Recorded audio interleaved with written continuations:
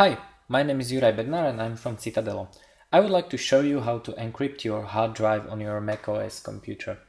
This will work with newer macOS 10 and newer computers like laptops and iMacs and so on.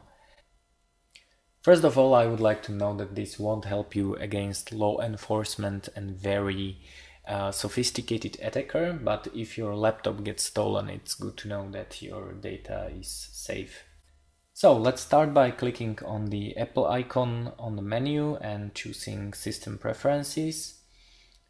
We now click on Security and Privacy and click on File Vault tab. File Vault is the encryption software.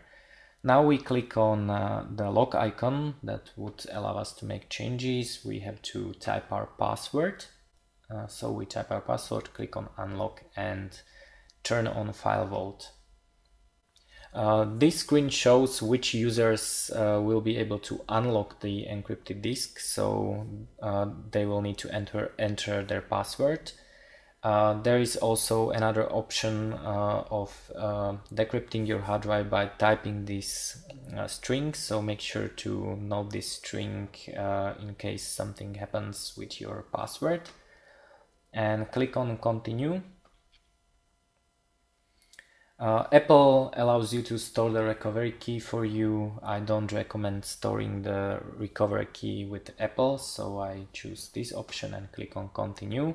And now we have to restart our computer. After a short restart, the encryption process takes place. Here it says it takes 2 hours, but you can actually work while doing this.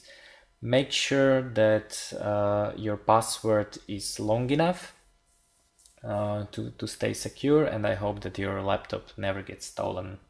Good luck!